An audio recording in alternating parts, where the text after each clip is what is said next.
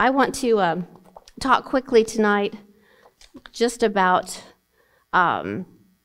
Jesus and what he represented to the world and what he came to do. And if you're familiar with your Bible at all, the Gospels, we have Matthew, Mark, Luke, and John. They were the writers of the 4 Gospels.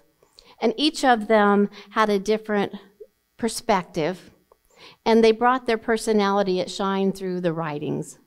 The one we're going to highlight tonight is John, and I think John, if he wanted to, he could apply and for sure have the job of working for Hallmark. He was the poet. If he was to write books, I think when looking through the bookstore, you would find his in the poetry section, because he had a way with words. We call that a wordsmith now, but he had a way of taking and putting emotions into his writings. And so I want to highlight John tonight. I'm going to read 1 John chapter 1, verse 1 through 7, and then we're going to go back and we're going to look at exactly what he is trying to convey. Here, 1 through 7. No, 1 through 7, sorry. Can you pull that up? Okay. So let me tell you about John while we're doing this. John, when he was writing, he was writing to a group of non-believers, and he was writing to a group of religious fanatics that were preaching false doctrine. And so what he wants to do is he wants to establish who Jesus was. This is actually a letter that he is writing to fellow believers, to churches. And it says, that which was from the beginning, which we have heard, which we have seen with our eyes, which we have looked at, and our hands have touched. This we proclaim concerning the word of life. The life appeared, and we have seen it and testified to it. And we proclaim to you the eternal life which was with the Father and has appeared to us. We proclaim to you what we have seen and heard, so that you also may have fellowship with us, and our fellowship is with the Father and with his Son, Jesus Christ. We write this to make our joy complete. This is the message we have heard from him and declare to you: God is light. In him there is no darkness at all. But if we claim to have fellowship with him, yet walk in darkness, we lie and do not live out the truth. But if we walk in the light, as he is in the light, we have fellowship with one another. Here's a good part too. And the blood of Jesus, his Son, purifies us from all sin. I love how John describes a relationship with Christ. He says, we walk in the light. Jesus was the light of the world. And what's great about the light is light overcomes darkness. If you go into a dark room and you turn on the light, darkness doesn't win. As long as there is light, it has to scatter. It has to leave. Light overtakes darkness. Darkness never wins. It can never overtake the light. The darkness in the room can't say, no, I'm going to stay here even though you've got the light bulb shining bright. It leaves.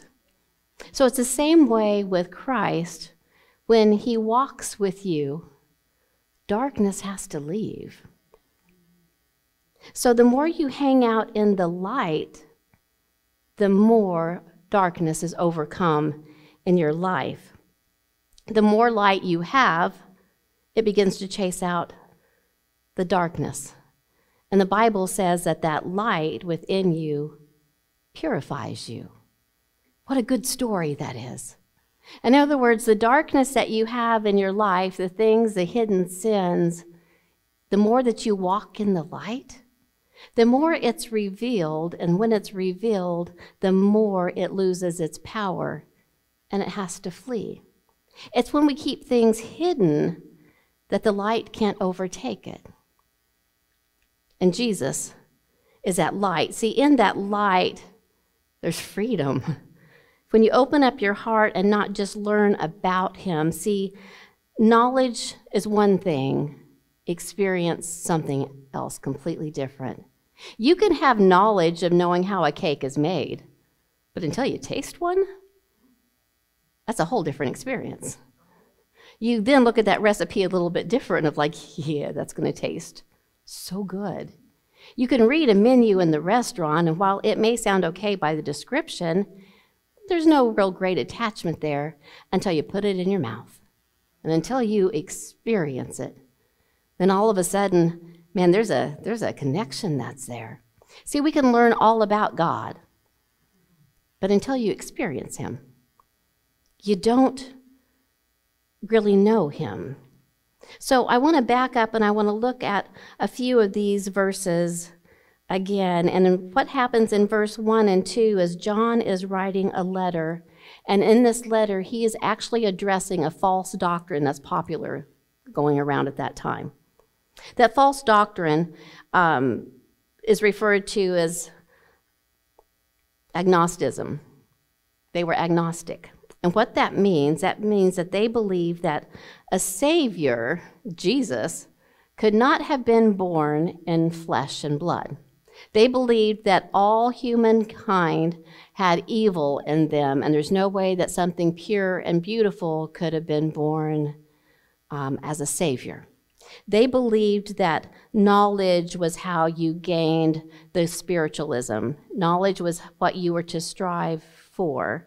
So the spiritual things, they were good. Physical things, they were bad. So Jesus could not have come and lived in flesh. That would have been bad in their viewpoint. So John says, that which was from the beginning. Now actually, he says beginning because that's where we have a starting point. But here, to really warp your brain, God had no beginning. God always was. But to give them a starting point, he says, way back, as far as you can ever imagine or think, at the very beginning, there was God. And it says, that which we heard. So he says that which we heard, and they were okay with the hearing part, because in the Old Testament, they heard of prophets that would say, I heard the voice of God. They're okay with that part. But John goes on a little bit further. He doesn't just say we heard him, but we have seen him with our eyes. We've looked at him. We've even touched him, is what he's saying. He says, I have proof, see, because I was an eyewitness to this Savior. I heard him. I had talks with him. I ate with him. I watched him, and I touched him. So he's saying that word that was in the very beginning, it became flesh, and it dwelt and lived and walked among us. So he is addressing a false doctrine that's going around saying this couldn't have been true. John is going to show them why Jesus is the Savior and he is the light.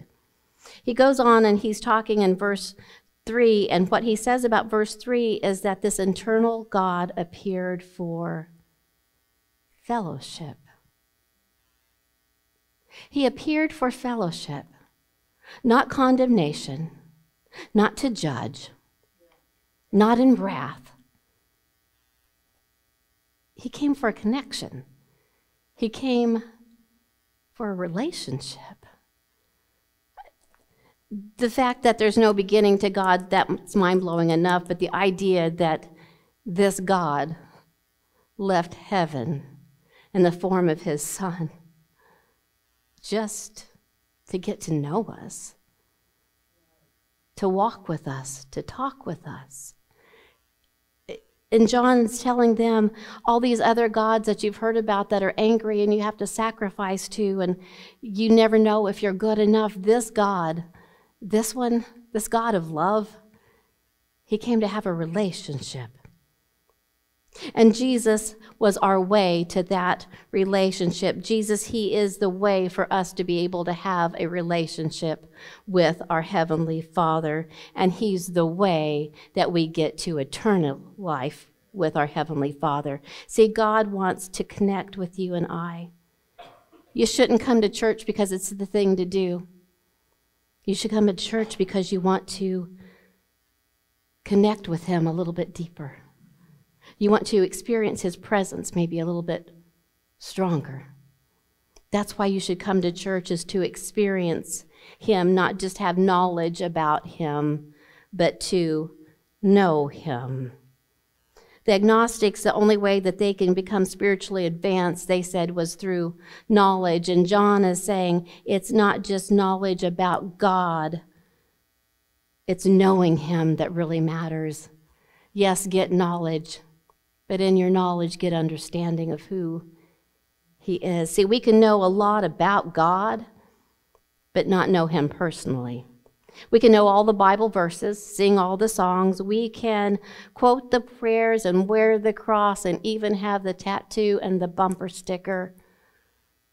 But that doesn't mean that we know Him. We know of Him, but do you know Him?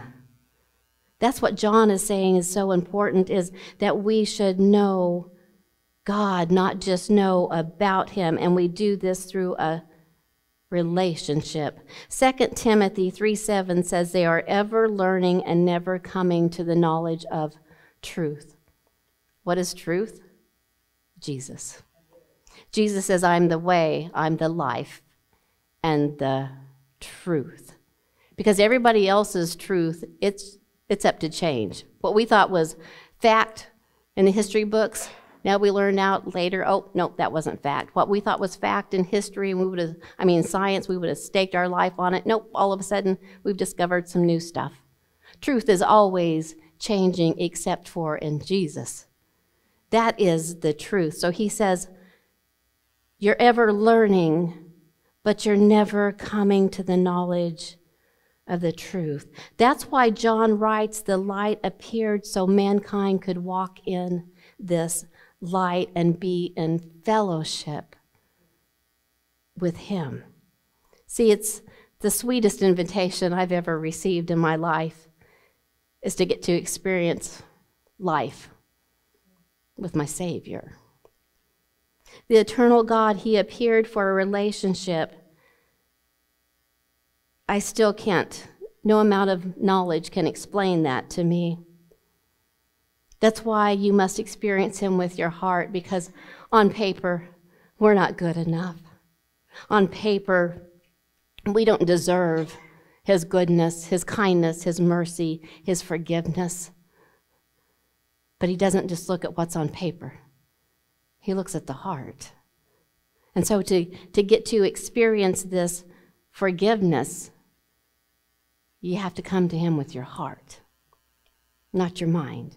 Your mind will tell you you're not good enough. Your mind will tell you He's angry at you. Your mind will tell you God doesn't love you. But your heart, if you'll open up your heart to Him, you'll hear Him whisper to your heart. And He'll tell you, you're the apple of my eye. I want to experience life with you. I've got great plans for you. I want to prosper you and I want to bless you. I want to be a good father to you. I want a relationship with you. In verse 4, he's talking and he says, we write this letter so that our joy might be complete. So what does he mean by that? It's not the fact that he wrote a letter and then went, woohoo, now I can celebrate. I'm all joyful now. I wrote the letter. No, he's telling people the correct way about this relationship and this Savior so that his joy will be complete when people come to accept this truth and this Savior. Then his joy is complete. When you're having a conversation with somebody, doesn't it touch your heart when later they say, that's exactly what I needed? Thank you for that. It makes your joy complete, doesn't it not? It does something on the inside of you. That's why John's saying, he says, I'm writing this message to you, to all that's going to read this, because this will make my joy complete.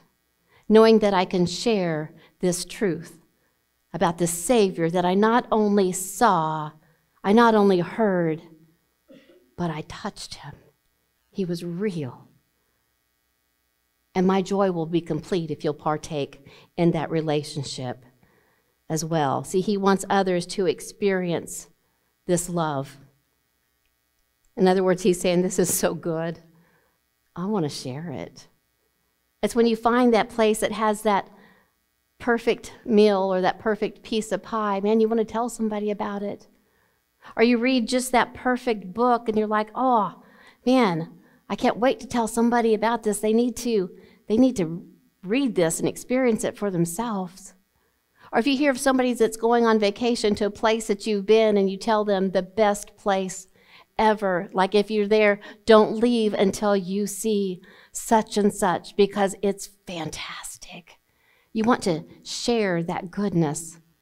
That's what Jesus told us to do, is to share the good news about him.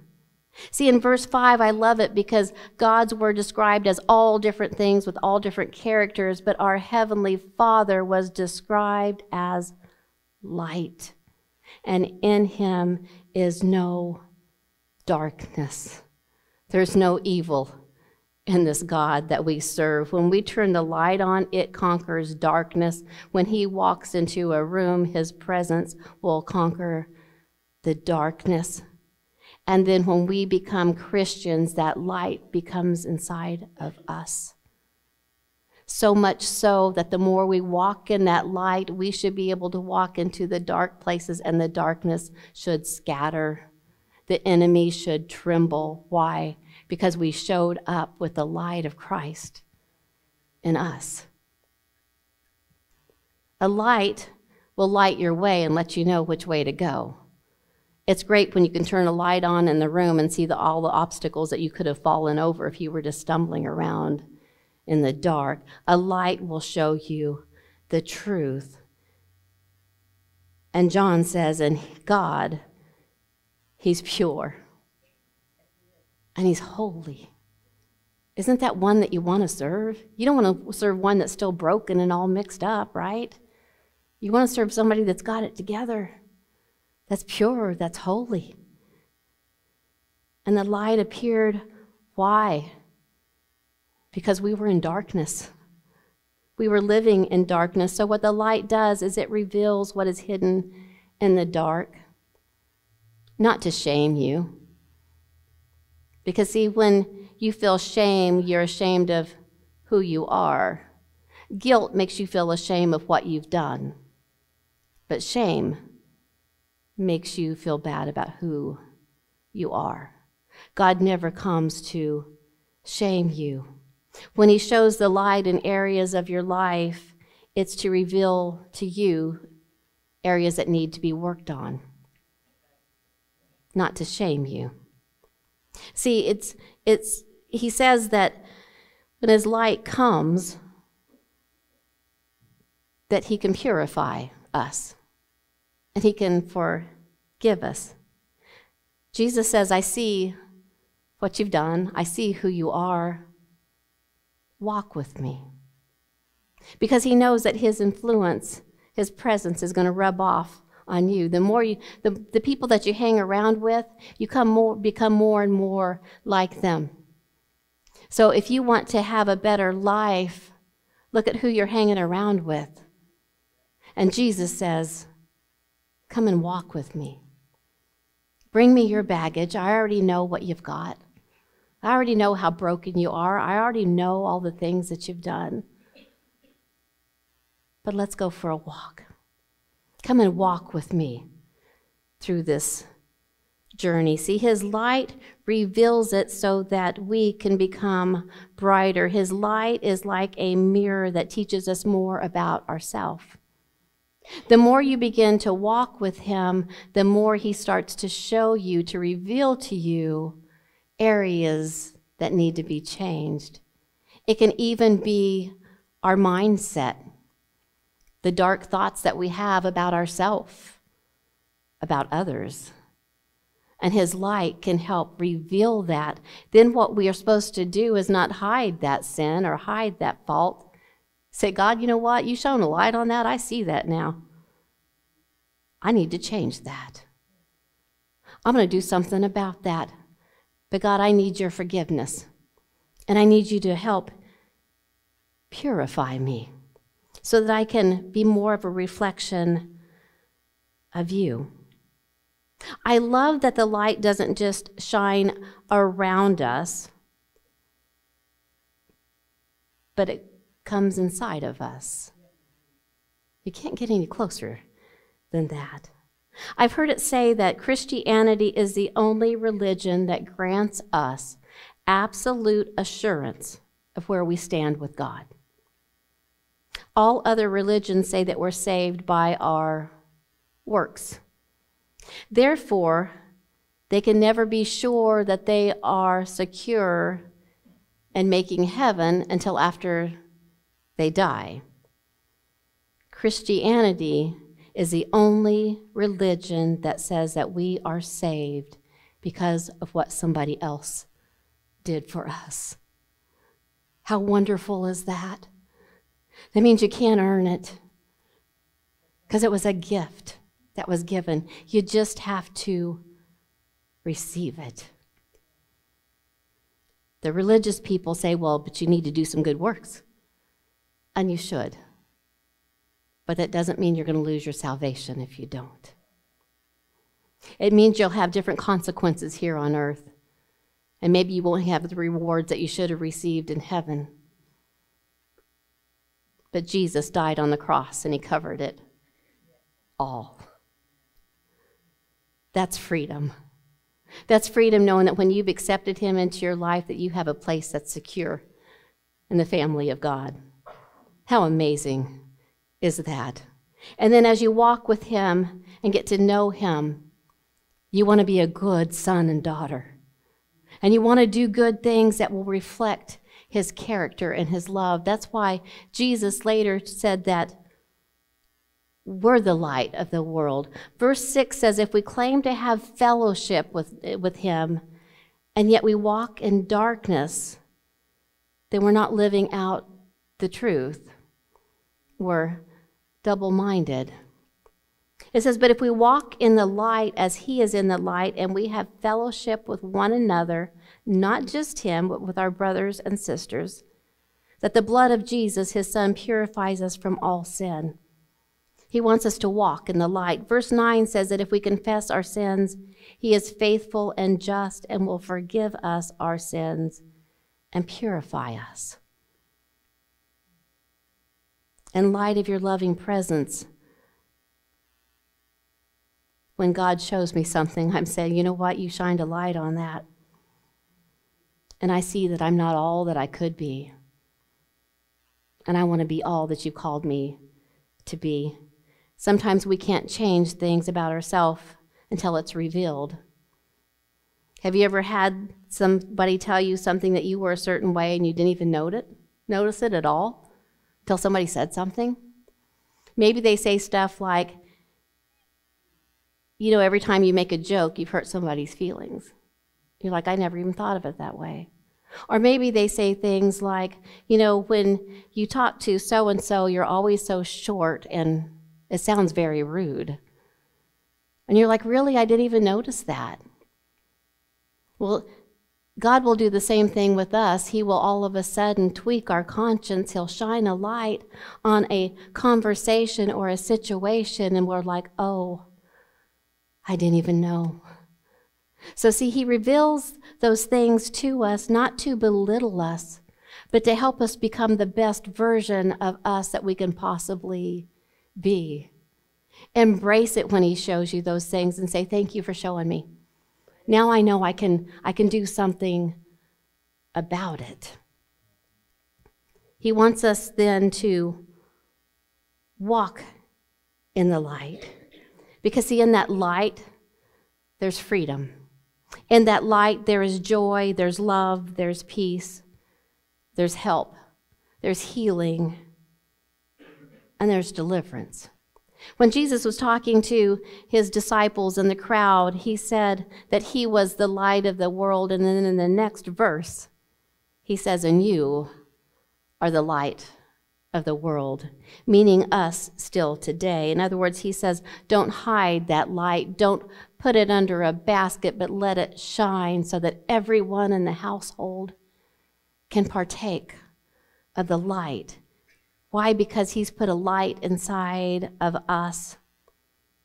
So we are to be a light, and we're meant to give his light to everyone, not just the people we like or get along with. We're to give the light especially to those coworkers that we don't like, the neighbors that upset us so much, even maybe the people in our household. There's a dark area, and he says, I need you to be a light, because I was a light for you. When you didn't even like yourself, I was a light for you. And he says, I need you to be that light now for others. He said, we do this, we let our lights shine so that they may see our good works, not so they pat us on the back, but so they will glorify your Father in heaven, because it all reflects back to him. We want to be good ambassadors of our Heavenly Father. We want to be good representatives. We want to be good sons and daughters and not bring shame to the family of God. But how do we do this? It's not a checklist, because you're going to fail. It's not a lecture that you give yourself, because after a while you're going to quit listening. It's walking in the light. It's getting to know him. It's being thankful and grateful for every day that he wakes you up. It's being thankful and grateful that when you mess up, you know that he's not going to kick you to the curb, that you can ask for forgiveness. It's looking around at the wonderful things in nature that he has given us and the beauty that he has sculpted and saying, that's my Father that did that. It's cherishing the people that he's put in your life that bring you joy, and only because your Heavenly Father created them do you have joy in your life when you're with that person. That's how you get to experience him. That's how you start to walk in the light, and it starts to change you. You then become a light in a dark place. Live in such a way that God gets the glory for your life. See, we need to be a light in the darkest of places. People might say, why did God put me in this hellhole of a place for a job? Well, because it was a hellhole, and you represented a heavenly citizen. And I'm not saying that you have to stay there, but while you are there, shine your light. Show them something different so that they hunger after what you have. We need to be the light in the dark place. We need to be the light with a coworker we don't like, with a cashier that's rude, with the food server that messes up our order. That's how we become Christ-like. And here's the good deal about both of this. It's a win-win. Each time you do that, you kick the enemy in the teeth. You make him back off further from you. You weaken his hold on you and on those that you love when you walk in the light. You being here tonight, you walked in the light. You weakened the enemy's hold, even if you haven't listened to one word I said. The fact that you have sat in church, you weakened the enemy's hold on you. You helped your family and your loved ones by coming to church tonight. Do you know that? Again, even if you didn't listen to one thing I said, you came into church and you sat down, and God's presence is here, whether you felt it or not, whether you opened up your heart to it or not. God's presence is here. Why? Because you're here. Because if you're a Christian, you carry the Holy Spirit with you. So see, just by you being here tonight, you've weakened the enemy's hold on your heart and on your mind. See, if we want to experience more of heaven on earth, then we shine his light to make the world a better place, and we cast out some of the darkness. Why should we shine our light? That's one way that we can tell God, thank you for all that you've done for me. I'm reminded of the story of Peter when he was in the boat and he saw the miracle that took place. And rather than getting really excited and saying, that's really great, I want to snuggle in closer to this guy, he can do some really cool things, his insides crumbled and he says, you got to get away from me because I'm no good. And you're holy, but I'm no good. I'm lousy. I don't have anything good in me. I don't want to taint you. I don't want to rub off on you. And Peter became one of the strongest before he died, shouting the praise of his Savior and his Heavenly Father. Why? Because Jesus' goodness, his light, cast out the darkness in Peter's soul. Peter was thankful. I can put myself in the same position.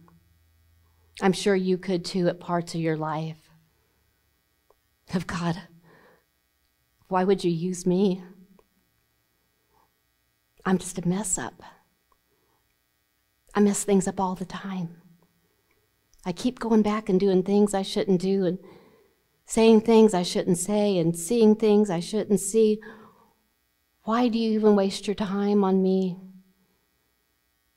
It's because of his goodness.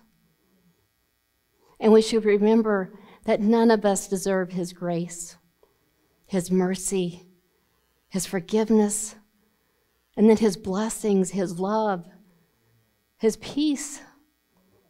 So how do we say thank you? What could we possibly do? You can't buy him anything. He has everything he needs, and if he doesn't have it, he'll create it. He doesn't need anything except for he wants a relationship. He wants our love. And the way that we can say thank you is to be a light for those others that he loves. He loves the unlovables, and he wants us to be a light for them. That's how we make this world a better place, and that's how we leave the world a better place for those that will carry on after us. I'm thankful because somebody that was walking in the light gave me hope when I was in a dark place. Somebody that was walking in the light told me the good news about this Savior that I was good enough for. Somebody that was walking in the light bowed their knees and said a prayer with me. Somebody that was walking in the light gave me inspiration and gave me security and knowing how deep their relationship was with their Heavenly Father. See, my life song can be summed up in that little Sunday school song that says, "This little light of mine, I'm going to let it shine." And I kind of want to change that because I don't want it to be a little light. I don't want to just be a candle. I want to be a floodlight that you have to put sunglasses on. It's like, whoa, whoa, could you see that? I can't even look into it. That's what I want to be. I want to be a light for Jesus because he's been such a light for me, especially in a dark, dark time. The closing song that they're going to sing is talking about Jesus walking into the darkness. And the song in the chorus is, "And here we are to worship you because of that." If you don't know this Savior, or if you've walked away, or maybe you knew of him, maybe you said a prayer, but you didn't really ever get to experience him, why don't you give it another try tonight? Why don't you say, God, I really want to not just know about you, I want to know you. I want to experience you because I've got so much darkness. I need some light. I need some joy. And I need some peace. And Jesus says, I want to do life with you. I got some wonderful things to show you. And I want to heal what's broken. And I want to give you hope. That's my Jesus. That's my Savior. And I hope you get to know him too. God bless you.